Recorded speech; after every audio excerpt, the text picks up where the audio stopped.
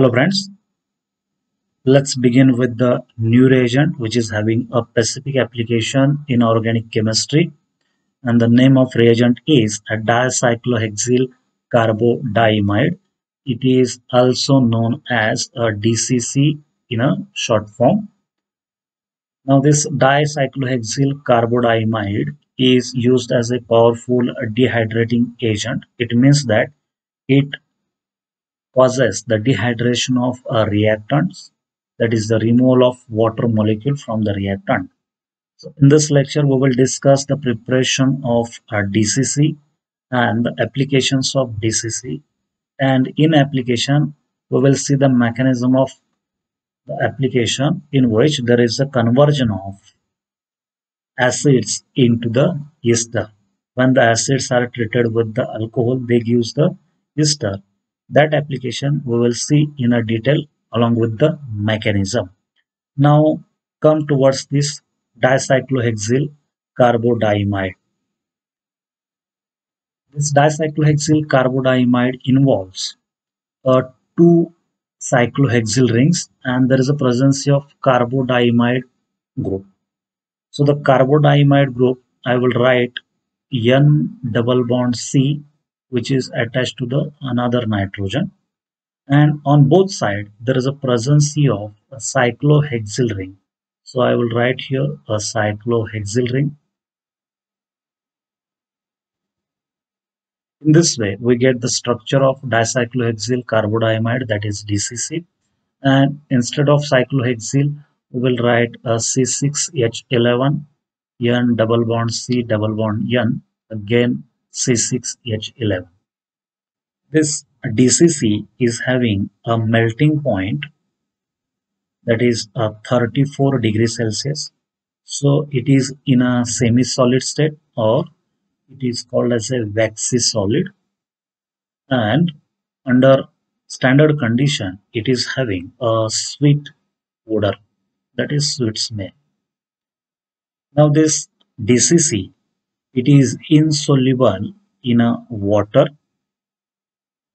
but it is soluble in organic solvents, that is THF, as well as acetonitrile, that is CH3CN, and THF means tetrahydrofuran. Though it is insoluble in water, it is moisture sensitive and it is hygroscopic in a nature.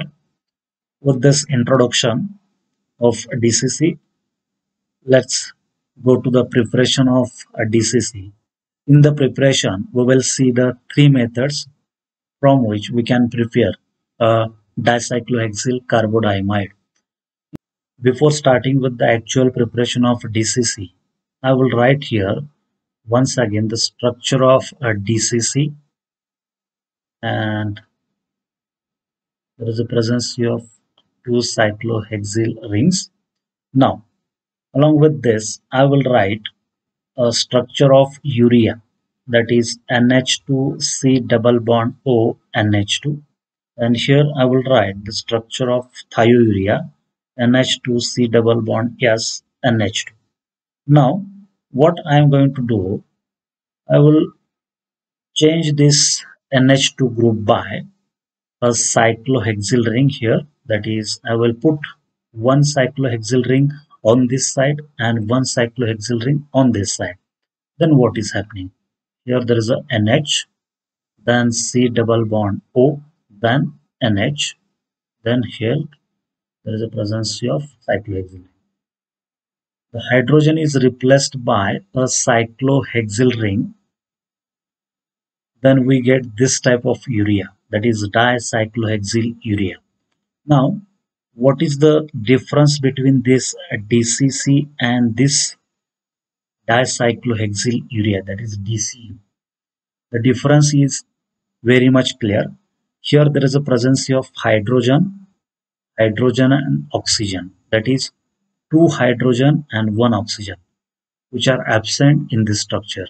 And if I carried out the dehydration of this DCU, then we get the DCC.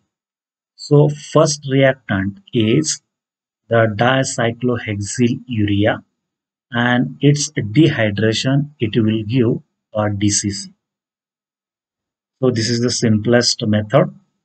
Now, let us consider the second example, that is thiourea. Once again, I will replace the hydrogen by cyclohexyl ring. Then here we get C double bond S, then NH, cyclohexyl ring. Now, compare the structure of this dicyclohexyl thiourea and the DCC. Here there is a presence of two hydrogen and S, and if I replace or if I remove this two hydrogen and sulfur from this reactant, then it is ultimately converted into the DCC. So dicyclohexyl thiourea upon removal of EH2S going to convert into DCC. So by using simply substituted ureas and substituted thioureas, we can achieve the formation of dicyclohexyl carbodiimide. These are the two methods. And in the third method, instead of using thiourea and urea, we have to use a isocyanate, that is N double bond C double bond O, and it is attached with a cyclohexyl ring. So we will start with the first method, that is from a dicyclohexyl urea.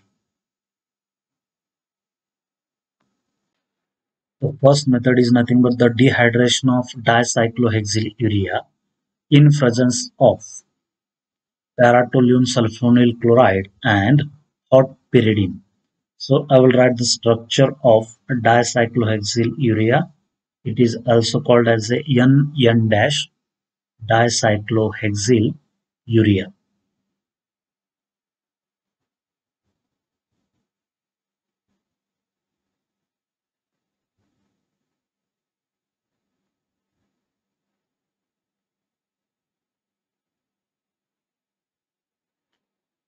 Is N dash dicyclohexyl urea when it is treated with paratoluene sulfonyl chloride.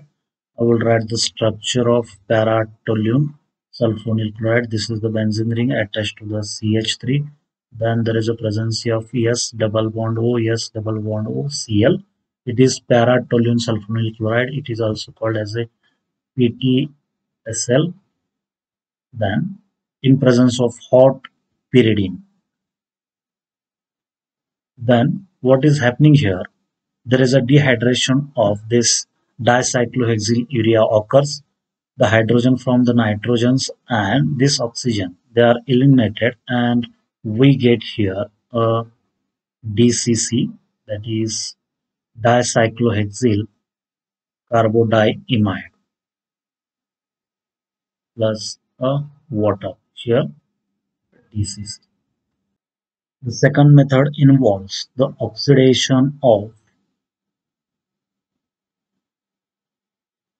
N dash dicyclohexyl thiourea in presence of mercury oxide, that is Hg2O. In presence of Hg2O, this dicyclohexyl thiourea undergoes oxidation, and in this oxidation there is a removal of EH2S from the structure of thiourea, and this is going to convert into the DCC. So I will write the reaction here. Just I have to put two cyclohexyl rings which are attached to the NH C double bond S NH. So this is the thiourea, and I will write here only short form dicyclohexyl thiourea in presence of mercury oxide minus H2S. Here we get DCC N double bond C double bond N, then a cyclohexyl ring. It is a DCC. In the third method, from cyclohexyl isocyanate, we can prepare the dicyclohexyl carbodiimide when it is treated with the trialkyl phosphine oxide. In the first step, we obtain the intermediate, and the intermediate is again reacted with the cyclohexyl isocyanate. Then we get a DCC as a product. So I will write the reaction in which there is a presence of cyclohexyl isocyanate N double bond C double bond O. Now, if you compare this structure with the DCC, it is clear that here up to here we have a same part as that of the DCC, but this oxygen must be replaced by a cyclohexyl ring and nitrogen. For that purpose, we have to react this isocyanate with trialkyl phosphine oxide, that is R3P double bond O, trialkyl phosphine oxide. Then it is giving a intermediate, which is nothing but N double bond here PR3. It is the intermediate plus a CO2. So this PR3 group, that is trialkyl phosphine, is going to attach with this nitrogen, and this CO group and this oxygen is eliminated as a CO2. It is the intermediate. Then in the next step, this intermediate again undergo a reaction with cyclohexyl isocyanide. So I will write here a cyclohexyl isocyanide, that is N double bond C double bond O. And now what happens? This trialkyl phosphine is going to combine with the oxygen to form trialkyl phosphine oxide, and the remaining group, which is nitrogen and cyclohexene, is going to attach with this carbon. So we get here nitrogen, then carbon, and a double bond. And this group I will write here. So here nitrogen and gain a second cyclohexyl ring. Whereas we get R3P double bond, that is triphenyl or trialkyl phosphine oxide, and or DCC. In this way, by using simplest processes, we can prepare our dicyclohexyl carbodiimide, and we can use this DCC as a dehydrating agent.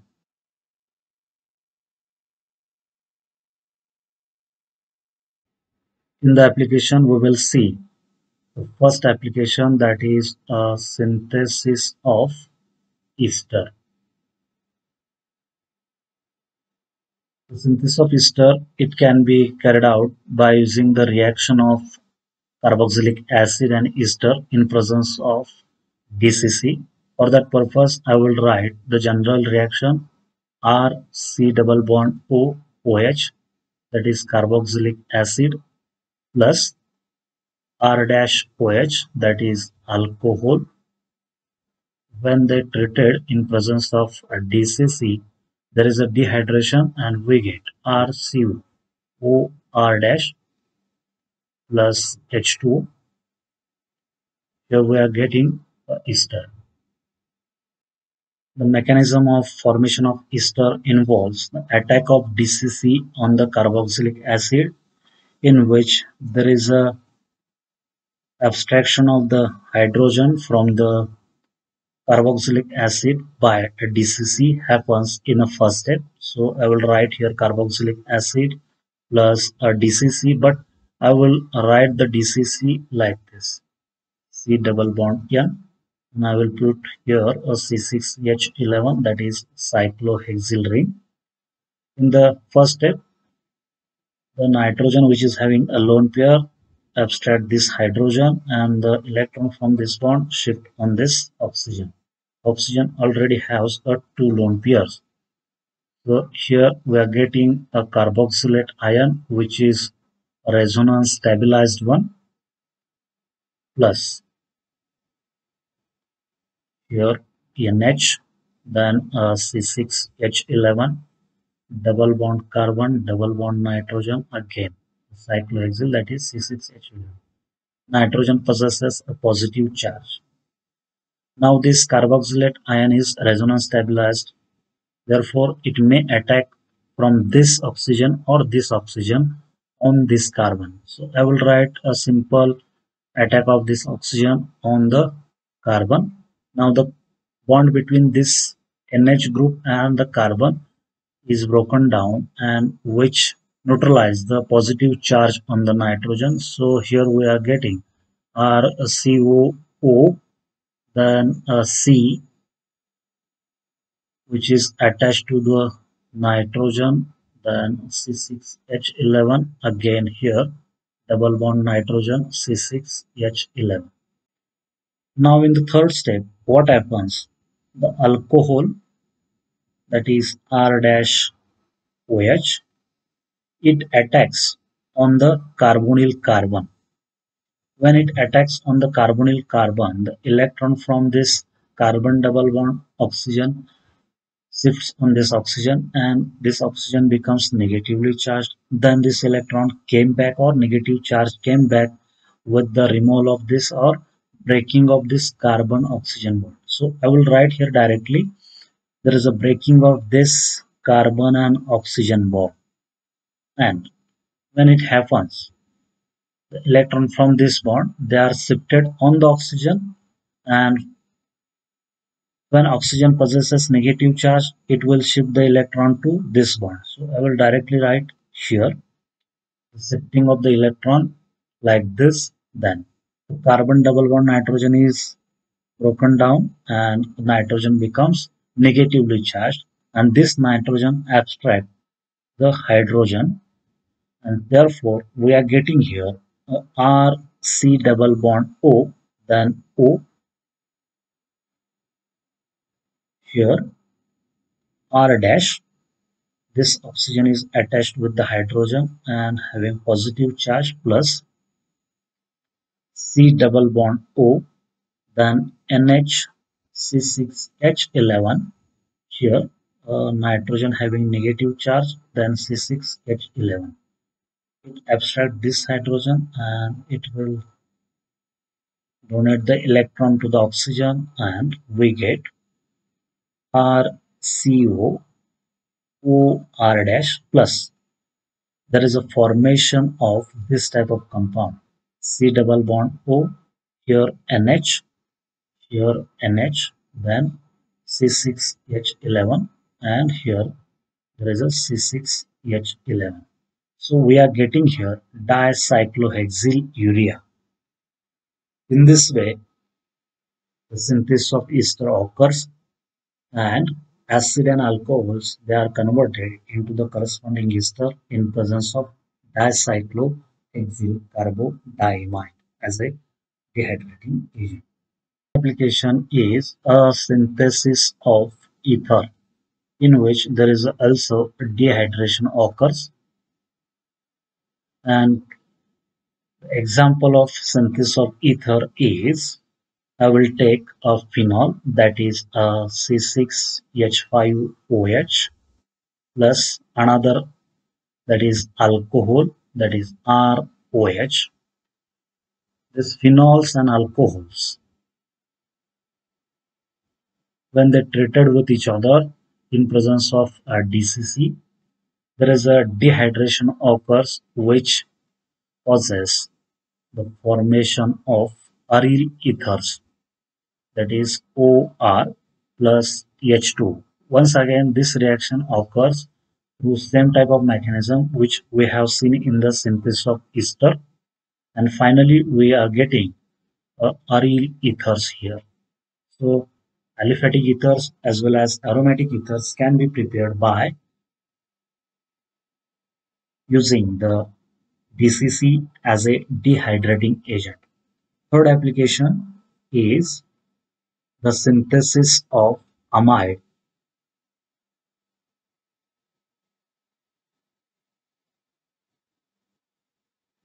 The synthesis of amide is carried out by the reaction between a carboxylic acid, that is RCOOH, and amine, that is R dash. Here I will write NH2 primary amine in presence of DCC. Once again there is a dehydration and we are getting the product, that is RCO, here NHR dash, that is amine. So amine and acid going to combine in presence of DCC to give amide plus water.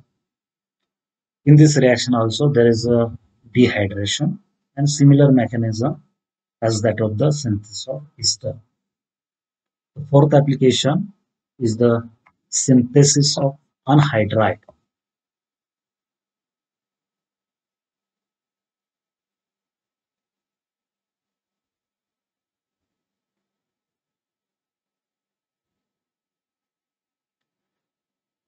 Anhydrides are often when the two molecules of carboxylic acids they react with each other in presence of dehydrating agent. So I will write here RCOOH plus RCOOH. Here we get RCO, then OCOR plus H2O. That is, anhydrides are often by the reaction of two molecules of acids. In addition to this, a diacyl peroxide can be prepared from the two molecules of acids and hydrogen peroxide. So we will see the synthesis of diacyl peroxide. In the diacyl peroxide, what happens? The two molecules of carboxylic acid are COOH and one molecule of H2O2. That is, I will write the structure of H2O2 like this: OH, single bond OH, plus the second molecule of carboxylic acid, that is RCOOH, and DCC. Here, this hydrogen and this OH group, they are combined with each other. Then this hydrogen and the OH group from this side, they're going to combine with each other, and there is an elimination of two water molecules, and the remaining fractions or remaining fragments, they are joined together. So we get RCOO COR. This is nothing but a diacyl peroxide. And this diacyl peroxide, they are oftenly used in the free radical reactions. So this is the acyl group, this is the acyl group, and this is the peroxide group. In this way, anhydrides, diacyl peroxide, esters, ethers, amides, they can be prepared by using DCC, and DCC here acts as a mild dehydrating agent. So with this, we will wind up this lecture and we'll stop here. Thank you for watching the reagent, that is dicyclohexyl carbodiimide. Name is longer, but the applications are simple ones.